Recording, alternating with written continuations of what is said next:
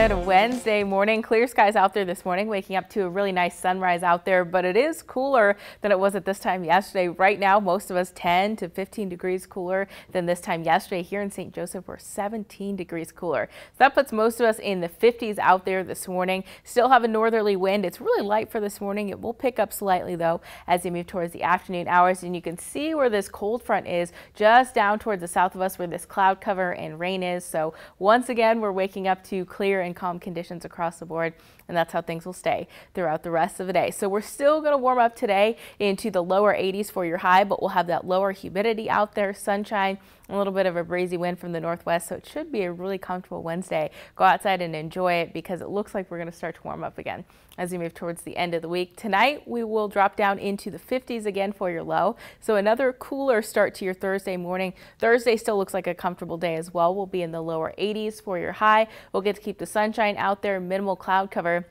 Notice by Thursday night, though, those winds are going to start to shift and come out of the south again, and that is going to help to start to push in that warmer and more humid air for the end of our week into the weekend. 81 today for your high, sunshine, a little bit of a breezy wind gusts up to about 20 miles an hour coming out of the northwest. Tonight, those winds will calm down. We'll keep clear skies, 52 for your low, and tomorrow similar day, 82 for your high, sunshine, but we'll have a much lighter wind out there. And here's a look at your 5 to 7 day forecast. Mild temperatures today and tomorrow with the sunshine, and then we'll start to warm up as we move towards the end of the week. Upper 80s on Friday, 90s by Saturday, and we'll stay warm into next week.